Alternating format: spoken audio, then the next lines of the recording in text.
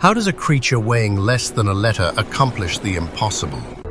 Every year, billions of birds journey thousands of miles across oceans and continents with accuracy that defies belief. They don't have maps.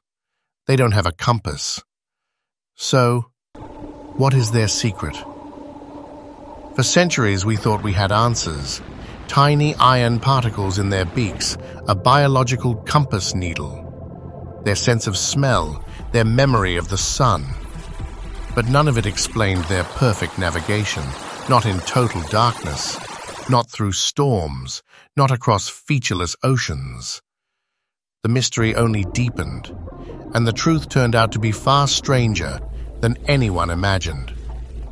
The real secret isn't in the world we see. It lies in a realm of pure possibility, a world where particles can be in two places at once and where invisible forces shape reality. Quantum mechanics. And the key to this entire puzzle is not in the bird's brain, not in its beak, but inside its eye.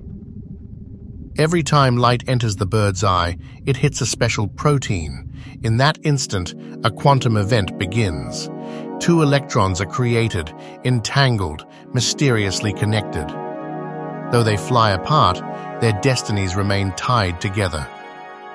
And then, the Earth itself steps in. Earth's incredibly weak magnetic field subtly alters the dance of these entangled electrons. That tiny shift sends a message to the bird's brain. The unbelievable truth is this: the bird doesn't feel the magnetic field. It sees it. A living map of light and shadow appears in its vision. Thank you for exploring the unseen with Hidden Era Tales. The secrets of our world are just beginning.